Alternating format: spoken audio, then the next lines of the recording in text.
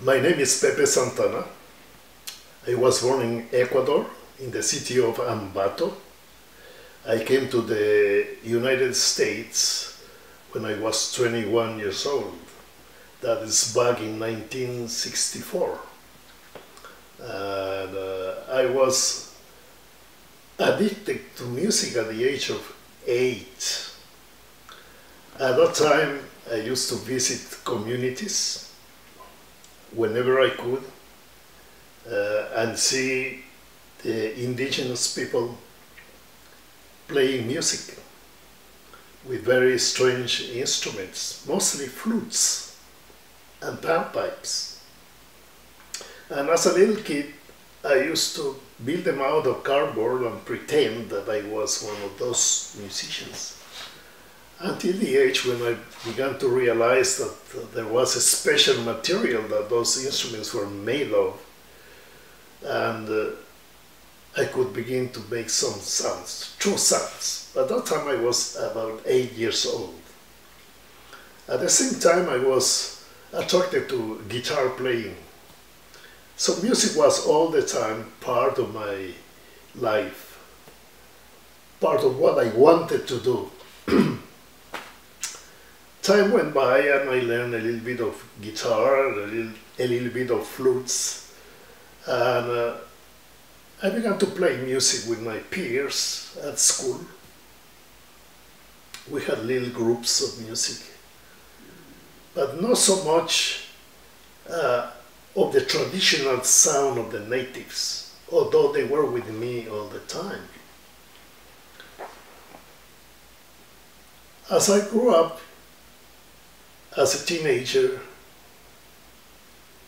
the music became more attracted to me because I had things to learn from other cultures too. Bolivia, Colombia, Peru, and I must admit, United States. Because when I was a teenager, I liked rock and roll. I'm talking about Bill Haley and Chubby Checker and Elvis Presley, of course. And even that, I went into that to learn. But within myself, I had my sounds. I felt happier when I played my music, I must admit. And then came the time when I came to the States. And I realized in New York, when I came to New York, that I could hear sounds from all over the world except the sounds from my land, from my side of the world, especially from the mountains. So that pushed in me the idea that I should get seriously, into that music, into the Andean sounds, because you couldn't hear that in New York. And after I learned about credit, that I could travel, I went to Bolivia, Peru, other countries, and I got acquainted more with their music. And not only with their music, but with the instrument making, which attracted me very much. In several trips, I learned how to make some instruments, how to play them. And with some friends in New York, we organized a group that shared the idea of reproducing the traditional sounds of the Andes.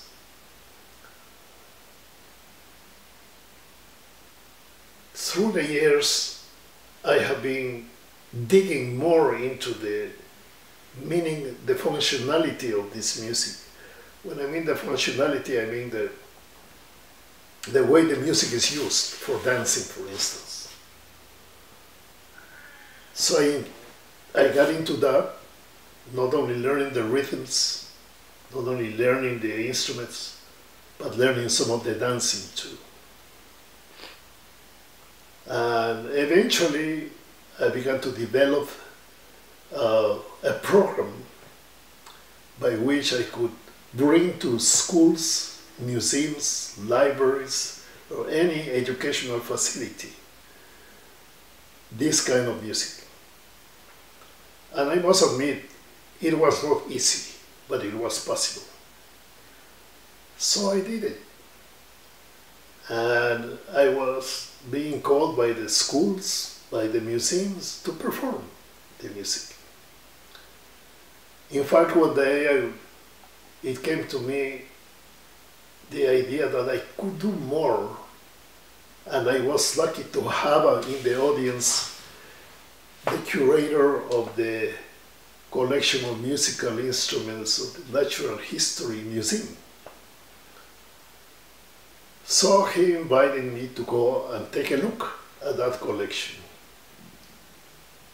Little I know that this curator had in mind to create a whole of South American people at the museum. And he was planning in doing that. So the idea of getting exposed to his collection, or the museum's collection, I should say, was to be prepared. The idea was to prepare something for that future hall that Dr. Morris was going to create. Dr. Morris, of course, is the curator. So one day he says, could you record some music with these old instruments? I mean, instruments that were 2,000 years old, panpipes that were 1,500 years old. I said, okay, I can try it, I can, you know. So we did, and we made a tape. The whole was created, and the music that I record, if you go to visit the Museum of Natural History, the whole of South American peoples, you'll hear my music played constantly over there. So that gave me another idea that the elements of our culture have to be exposed in a special context to be appreciated better. Mm. So later on, it was the history or the tale of the Metropolitan Museum of Art, who was interested in an instrument from the Andean region. And I managed to donate a panpipe called rondador, made out of condor feathers. That was another instance of taking advantage of the opportunity to expose more elements of our culture. And later on, I met a lady who introduced me to other ways of expanding or spreading Andean music. And that's how I began to perform for correctional facilities, for women, for shelters for battered women, mm-hmm. and for hospitals, correctional facilities, I said that. But the idea was, again, to reach audiences, new audiences, that perhaps never heard Andean sounds. By the way, this organization is called Music for All Seasons, based in Scotch Plains, New Jersey. They continue their work, and they count on me whenever they can call me and invite me to play someplace. I go, gladly go, because it's another opportunity for me to tell about my music. That's an ongoing kind of thing. It has been ongoing for 25, almost 30 years now. And I have a word for my musician friends from the Andes, it's good to explore new ways, it's good to explore new propositions in music, like I have heard. Trying to play, for instance, jazz with Andean instruments may not sound good because the range of our notes don't permit that. But I know some people dare to do that. But don't forget, there's an element very important in our tradition that we don't want to disappear. It's very important for our DNA as Andeans to preserve our culture, to preserve the elements, the roots of our culture, what we really are. And that's my task as a musician. I wish I could tell you more, but the time is limited. Unless you have other questions, I would love to answer them now. I do have a question about your immigration to the United States, and you said that it was difficult for you. So I'm wondering, and you came in the 60s, so I'm wondering what the, I guess, the how people perceived you, and then also your music, if there's any instances where you felt like you were specifically discriminated against, and if there were any other groups that or other people were putting you into groups or categorizing your music and kind of making it seem like, you know, generalizing your specific culture and how you were able to, you know, you talk about the museum. I'm wondering what years those were as well, and kind of how you were able to, you know, kind of like take a stand and be like, this is my music from Ecuador, you know, don't group me into other groups, which tends to happen when you're an immigrant, you're grouped with other countries sometimes. So I'm just curious about that aspect. Back in 1964, it was possible to apply for a residence here in the States. There was not an immigration problem at that time. And so I was product of that. I have no problem in becoming a resident, a permanent resident here. When I talk about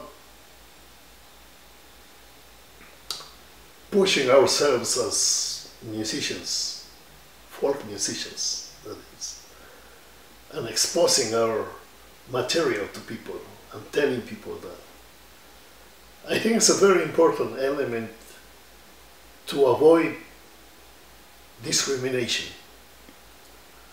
I am not too friendly with the idea of protesting discrimination for the sake of protesting. Mm-hmm.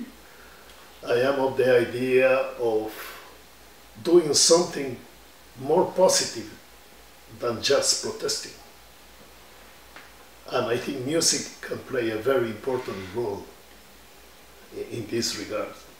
Of course, I have seen people looking at me strange because I am from the Andes, but I can come around and show them that the same air, the same water that we have over there, we can have here, and we can survive. It's not that the United States can offer us all the best opportunities in the world. It's not that part. It's the part that we can survive anywhere in the world, and depends on us to push ourselves forward, wherever we are, Africa, China, United States, Russia, wherever we are. If we don't push ourselves, if we don't move forward from that idea that we are being discriminated, we are not going to go anywhere, and we will be all the time suffering. Music has offered me that opportunity to show people that we are humans with very specific values, human values, that we would love to share with the rest of the world. I don't know what else I can add to this, but that's basically my thought. Okay. And then within New Jersey, and you had talked to us earlier, you were talking about how you wanted to show other people who didn't know your culture, but then you're also talking about how people from your own country would say things like, don't play this type of music, and that made you want to create the festival that you created. So could you talk a bit more about that? Sure. There has been instances when I go to a Latin American festival and I hear my music, for some people it's bothersome. They don't like to hear, because right away they identified as wrongly called Indian music. You have to remember that the Indian word is an accidental word that came with Christopher Columbus. Native people from the Andes don't like to be called Indians. Call them natives, call them naturales. So that's a more proper word. To call them Indians shows the ignorance of people. Mm-hmm. And that doesn't only apply for the Andeans, it applies for the North American natives too. You call a North American Indian, no, it's a native North American. So that's the beginning, when you begin with the semantic part of a conversation to deal with terminology. We have to be careful with that. We are natives of the land. We are indigenous people, that sounds okay. So that's the part of the music also that has to be reflected.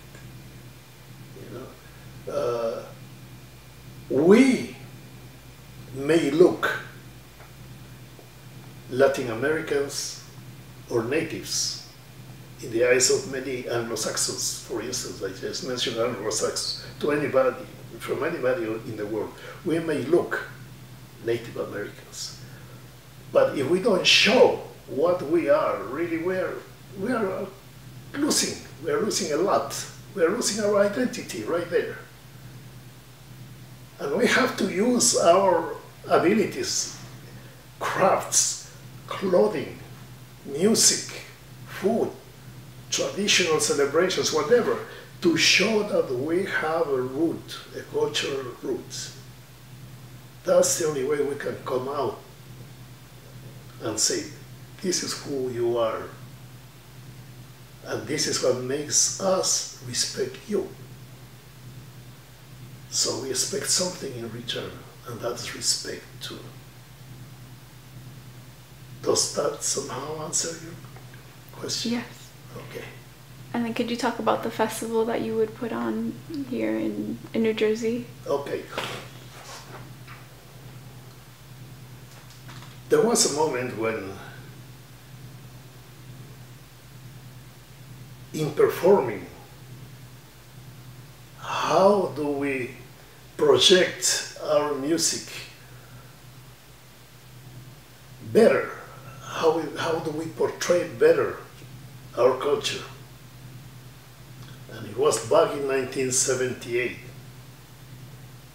when we had a group of musicians, Andean musicians. It was not going to be in a patronal celebration or in a high school, or we were coming fine. At that time I said, we have to aim higher, and we did. We had the first Andean festival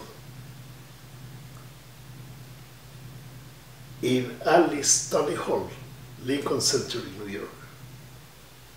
It was so successful that hundreds of people couldn't come in.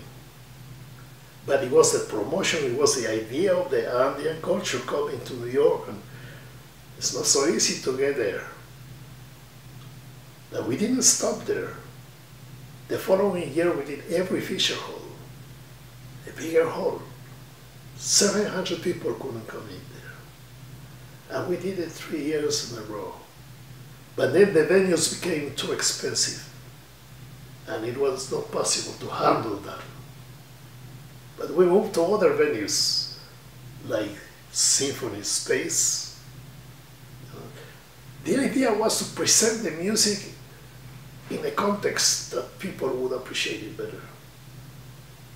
It was not a context of beer or food and screams. No, it was a context where people could really absorb what the culture meant with the music.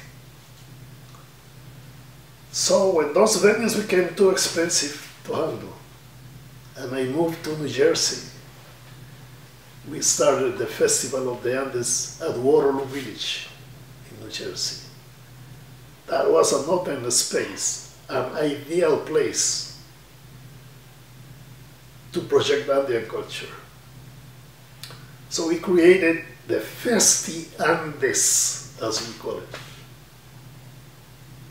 where we had the stages for traditional music, for mestizo music, more mixture, and for Panam music, different stages.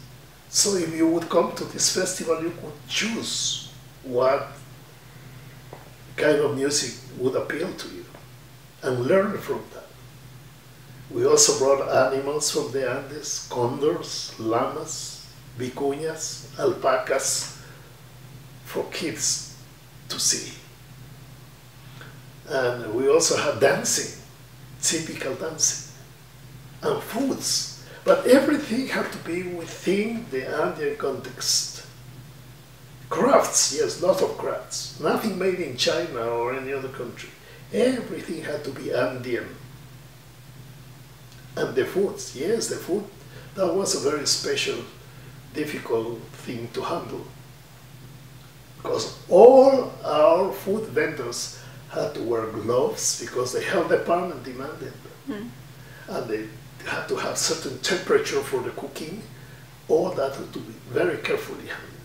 Again, to put the whole idea of projecting the culture after learning what this country expected from us, so the culture could be better appreciated and people would come back. In fact, they came back all the time. We started the festival in 1993 until 2006. By 2006, the Festival of the Andes was a gathering center for all the parents that had adopted Andean children. That's where they used to gather, because it was a good reference point for their little kids to go. So again, it's marvelous to work once we have a concept to work with, but not just to work it casually, work it with conscience, work it with love, and the desire to be doing something good for your culture. You were talking about earlier how even now you still, when you go to festivals, you don't find that same, thoughtfulness behind the festivals as you put into your own. Which repeat that? That you were talking about earlier how even now, nowadays, you still don't find that thoughtfulness put into the festivals like you did with Right. your own. Right. With certain, I don't want to sound like I'm criticizing Andeans for doing what they do. I know it's a big effort to put together a festival, to get permits, to get the performers, things like that. But I still don't see there is the element of, how you say, refine in the organizing these events.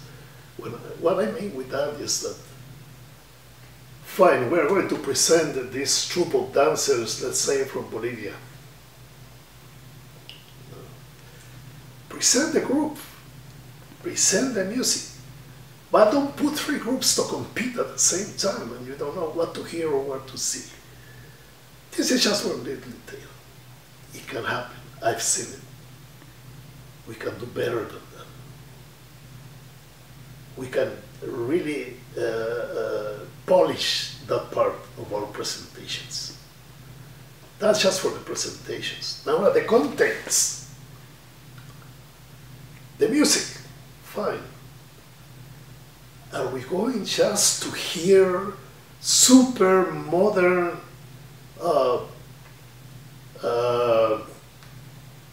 altered, fusionized Andean music? What about the traditional music? There's no room for that. Why don't the festivals have a section where you could hear true traditional Andean music? Not just one type that represents the mestizo crowd. Where is the indigenous crowd? They still have their own elements. We don't do too much for that.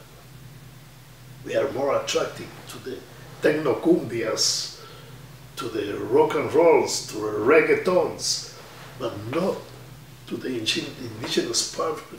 The whole originated. The whole concept of Andean originated with the Andean, true Andean people, and we are not paying attention to that. So I guess we should work a little bit harder and do that.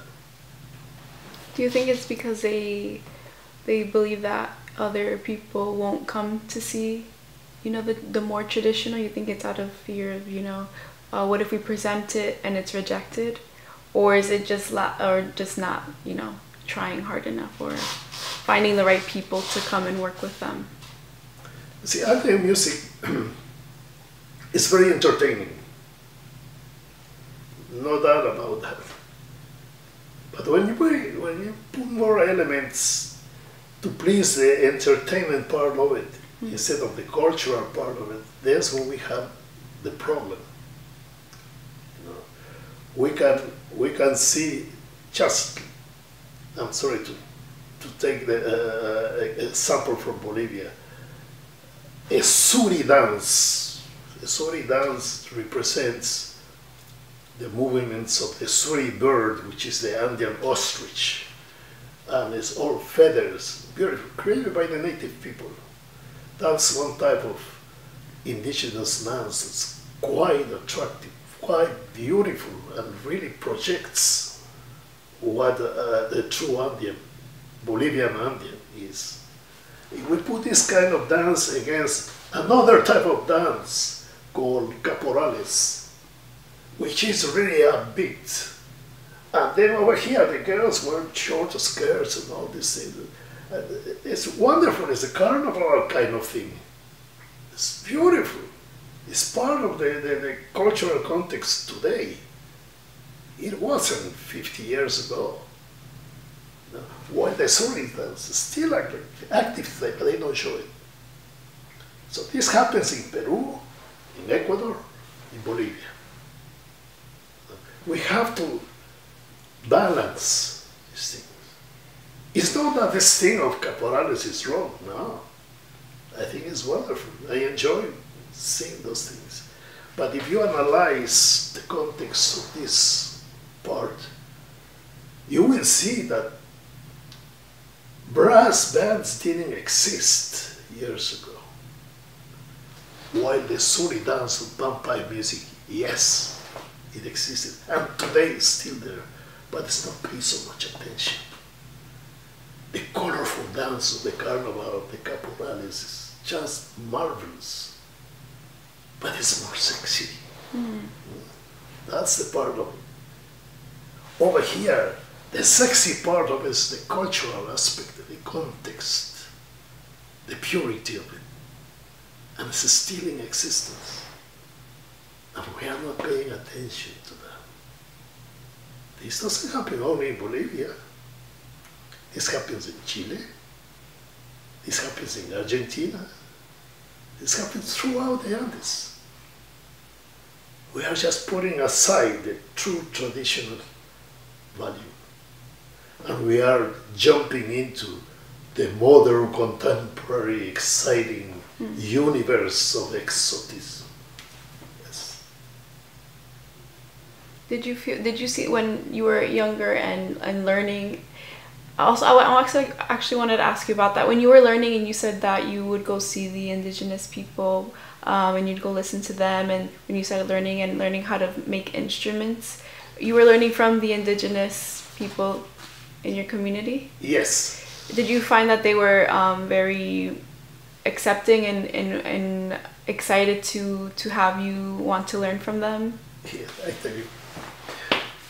One day when I was traveling through Peru, the first stop was Lima. And in Lima, I decided to go to the stadium to see the programs that they have of traditional mestizo music, to backstage, to meet the musicians. I wanted to talk to the singers, to the musicians, and tell them that I was there to learn from them, right? They got all excited. They got all excited. Said, Jesus, we never saw anybody coming over here and telling us that they want to learn from us. And there was this lady who was a singer. You know, she was the most excited of all. When she came out to perform, she mentioned that to the public. I wish, she said, that over here we should appreciate our music better. But we have to have somebody from another country come over here and tell us that they love our music and they want to learn from us. Why don't you do the same thing? Learn from us, appreciate us. We don't have something to offer. I think that moved me. And the same thing happened in Bolivia. When I go someplace, they hear me playing my two flutes, the dulzainas from Ecuador. And they said, we never heard that. I said, okay, you are sharing yours with me, and let me share with you something. They do appreciate that. So they know they are moved when somebody listens to it. And I tell you one thing that's quite fascinating, and I have told a few times.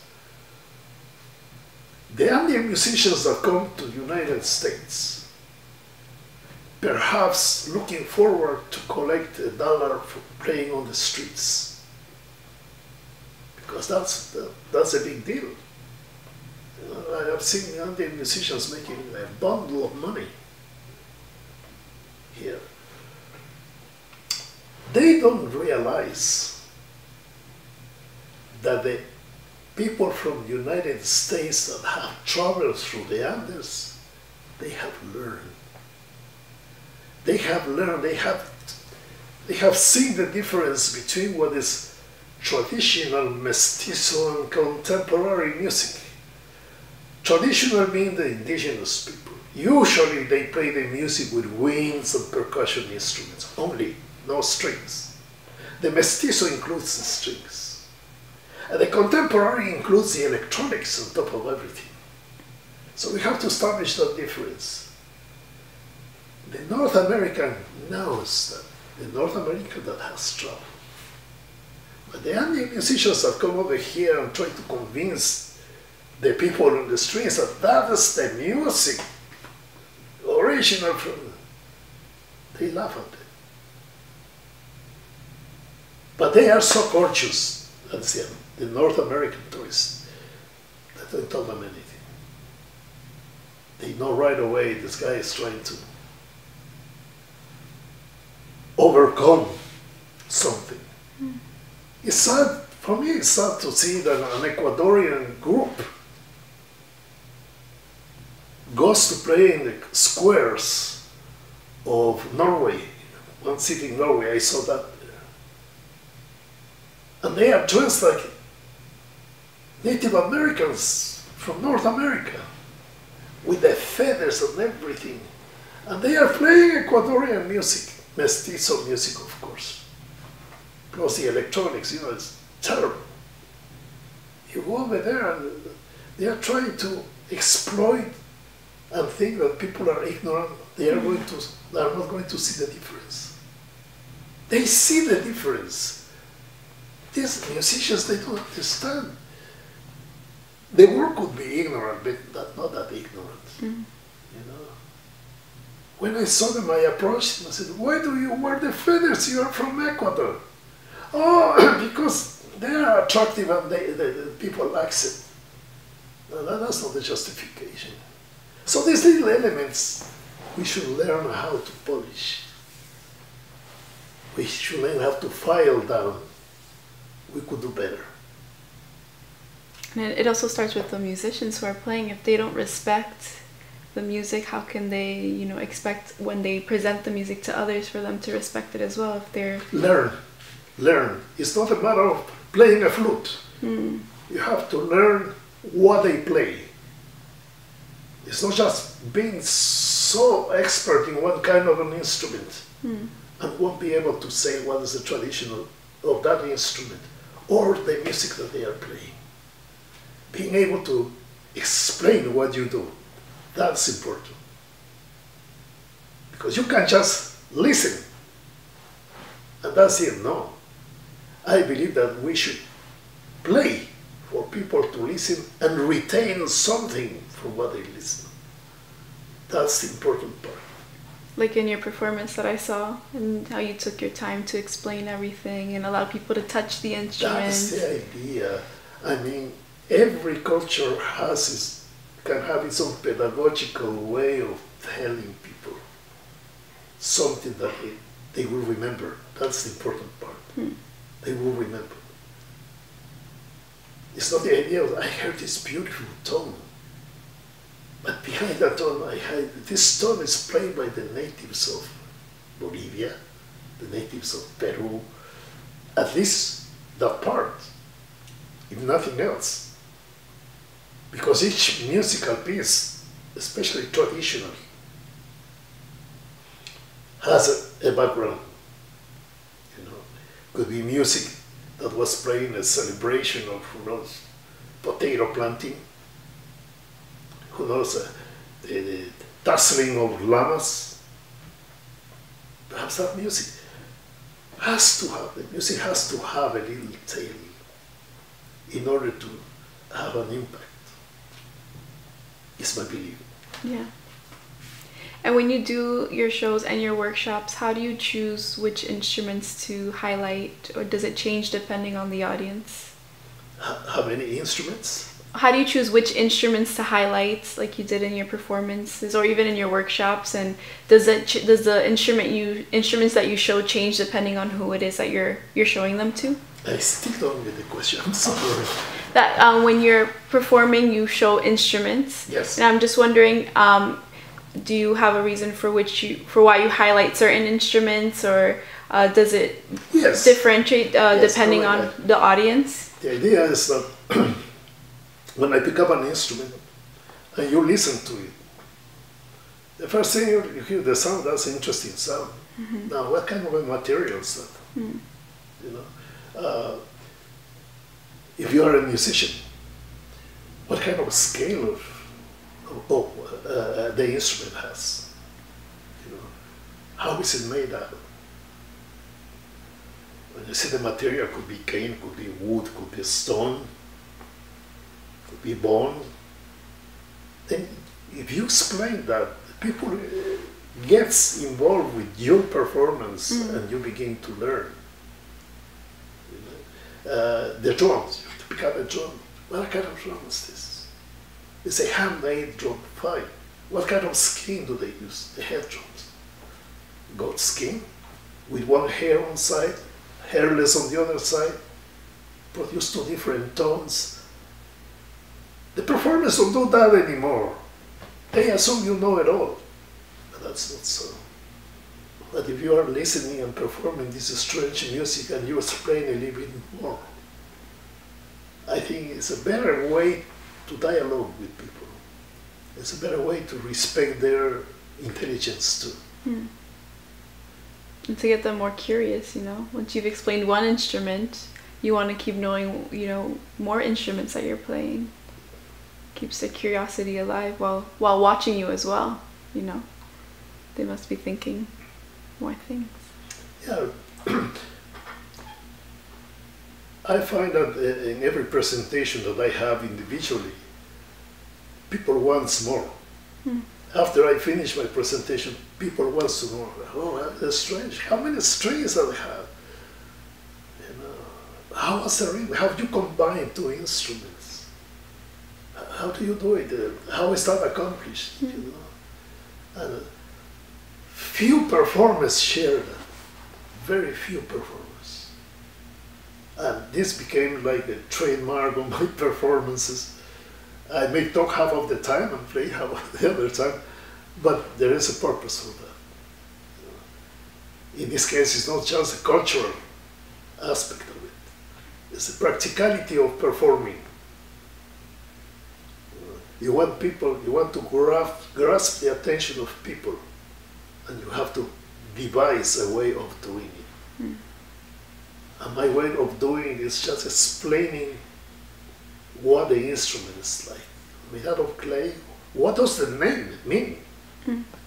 Where does the instrument come from? What is the metamorphosis of that instrument? How come one had 2 holes and then 10 holes? You know, we have to reach more that way. And if we use our culture as a backdrop, that's a plus. Definitely. I was wondering if you could talk about your group. The group? Yeah, Inkai, yeah. And the formation of the group.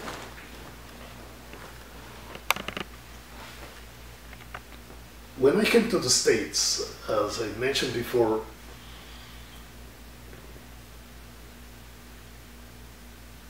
it was fascinating to hear the sounds of other countries. That forced me to find a way to look for musicians that would help me create a group. And we did create a quartet.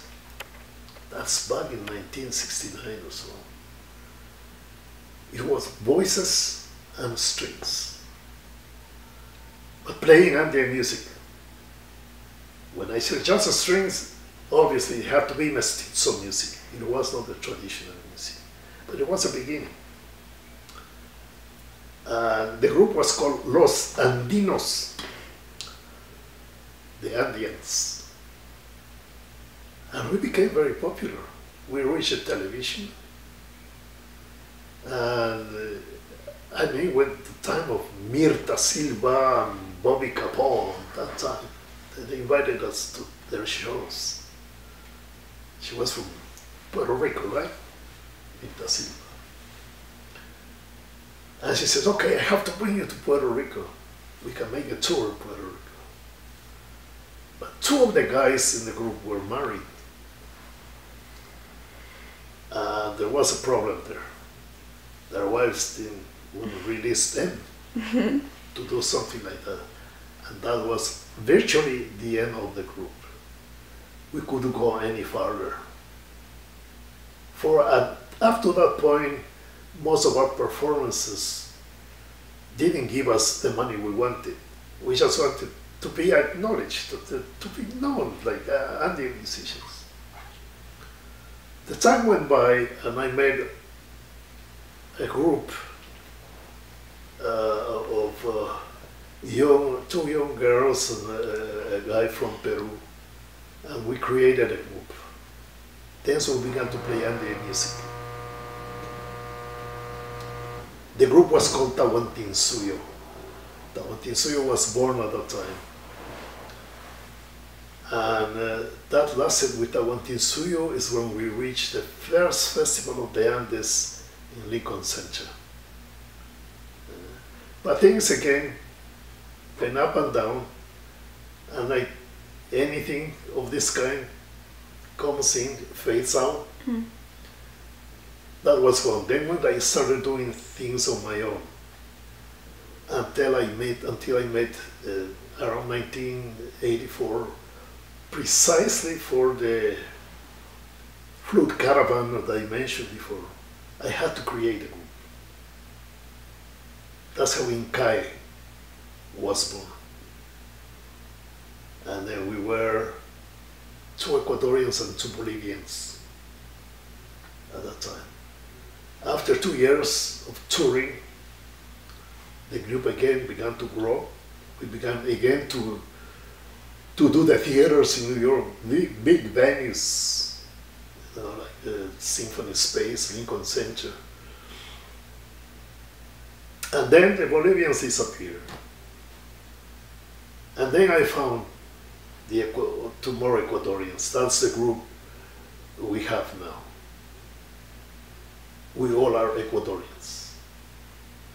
And they're excellent musicians. And they share. Each one of us have our own professions. We don't really depend on the music to survive. And, but when we gather and play music, we do it with good intentions, not with the idea of making money. When I said the good intention is to really work hard on the traditional aspect of the culture. Yes. Do you have any questions? Got anything? Any follow-up? That's a lot. That is. I just wanted to ask maybe just a real quick back to the basics question of if you could just talk a little bit about the different, what are the different genres of music that you play and the instruments? The different? The different genres of music? Yes. And the different types of instruments. Oh, okay.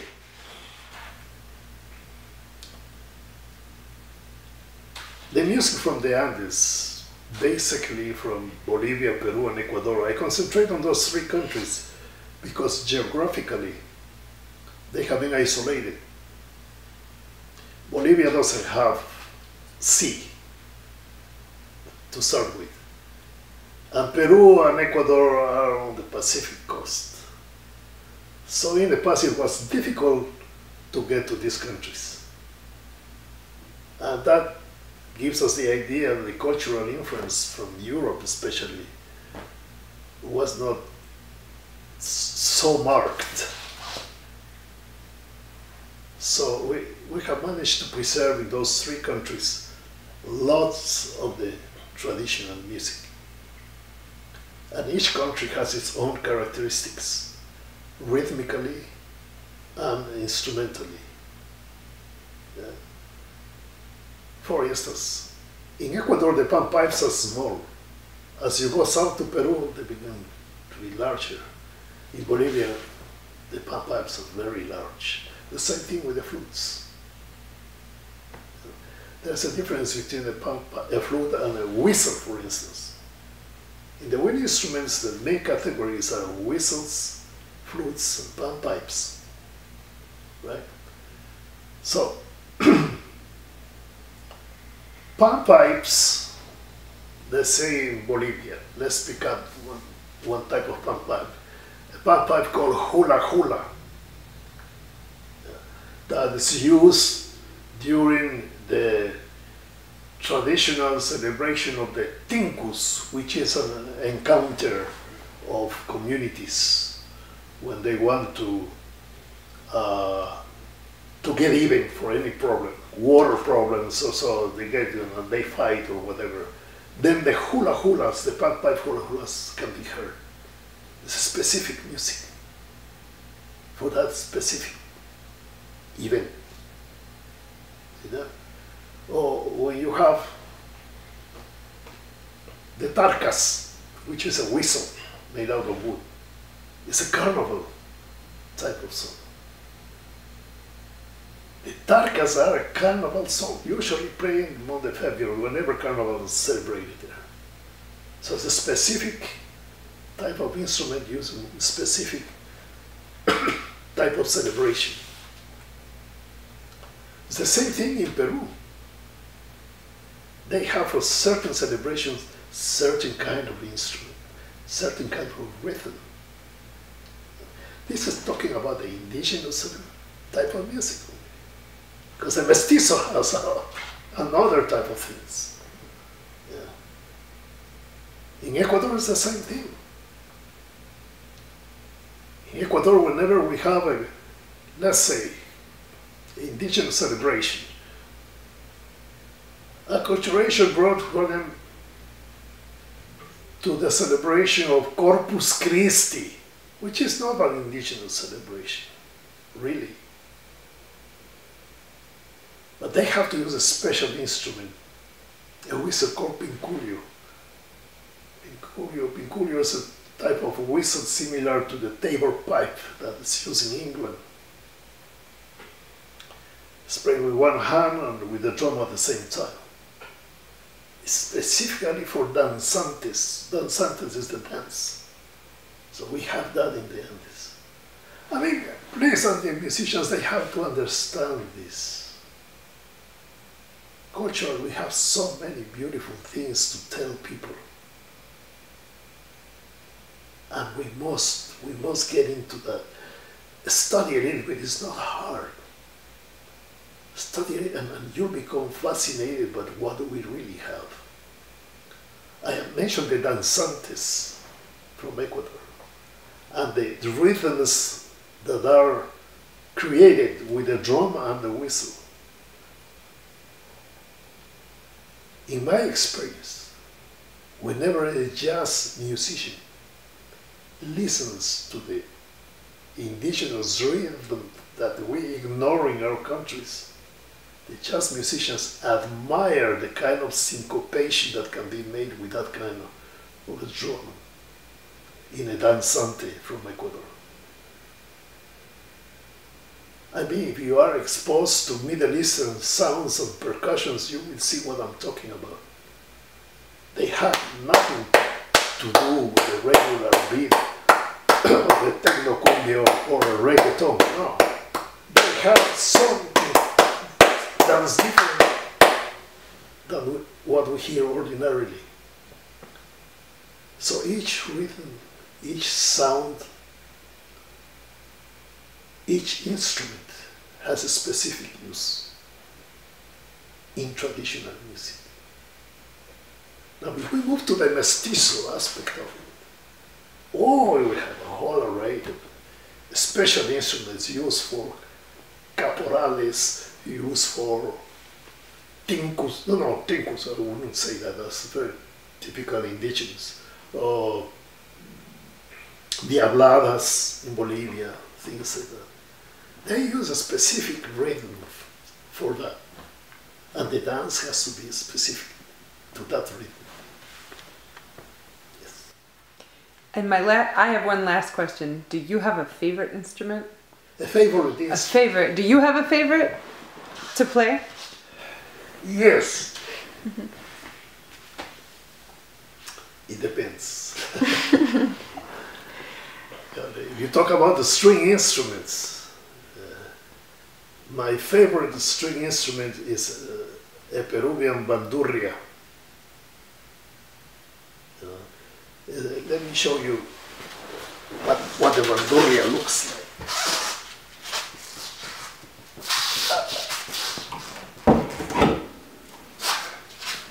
This is a bandurria. It's a 20 string instruments. Has 4 sets of 5 strings each, which means that in order to play one note I would have to press 5 strings. This is my favorite instrument that unfortunately is out of tune because it's hanging on the wall and I cannot play. That's the string instrument. Now, the wind instrument, my favorite wind instrument, is the, let's see,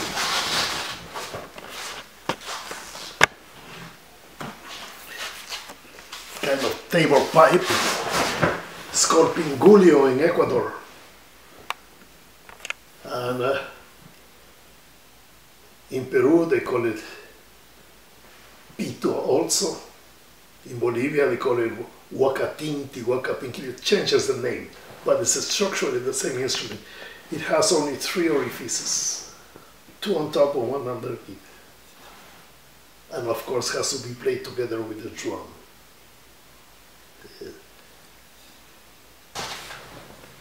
I have one question. It just came to mind.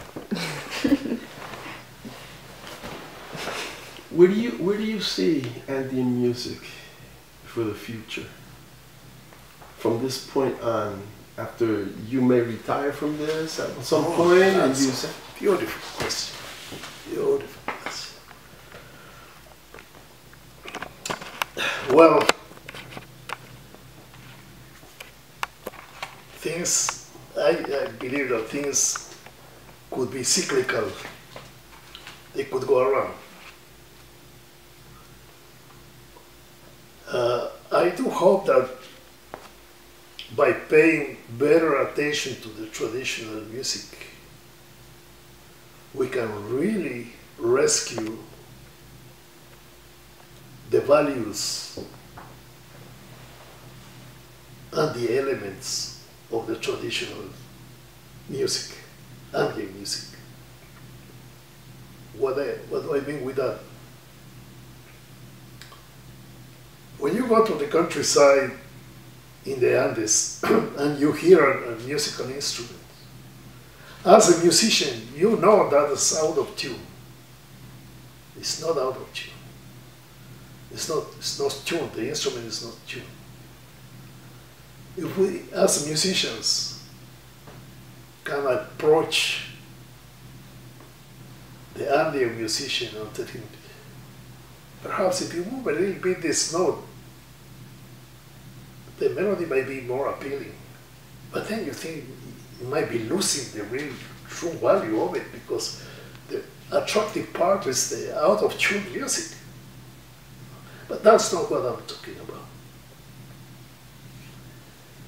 Let's pick up the tarka, for instance, which is the carnival instrument I was talking about before. Plays the melody in one key, and the other one that is larger plays the same melody in another key. So parallel they are going there. But if one of them is out of tune, you won't be able to notice it because of the parallel element that exists there. And I believe, this is my belief, listen properly as well as the other one, it may sound better, but it hasn't lost the original structure of that harmony. You follow what I mean? So perhaps in the future we can work out that way. Let's say, talking about this one, how do you make a pingulio? You take a 6-hole flute,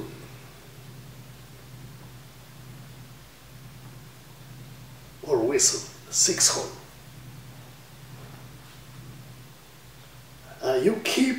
You close all these 4 holes and you keep these 2 holes. The 3rd hole will be here. Now it's underneath. Then you would have this kind of instrument, right? But when you want to make a scale, you may not get it properly in order to create the melody that you want.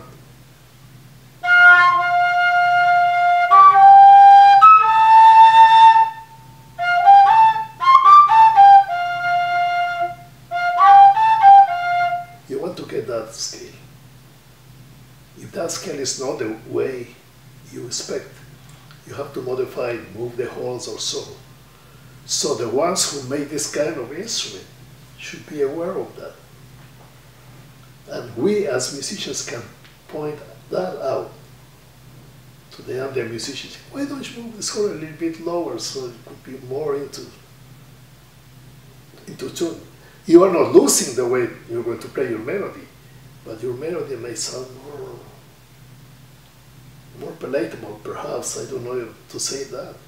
But again, you risk the fact that you may lose that roughness that sometimes these instruments have.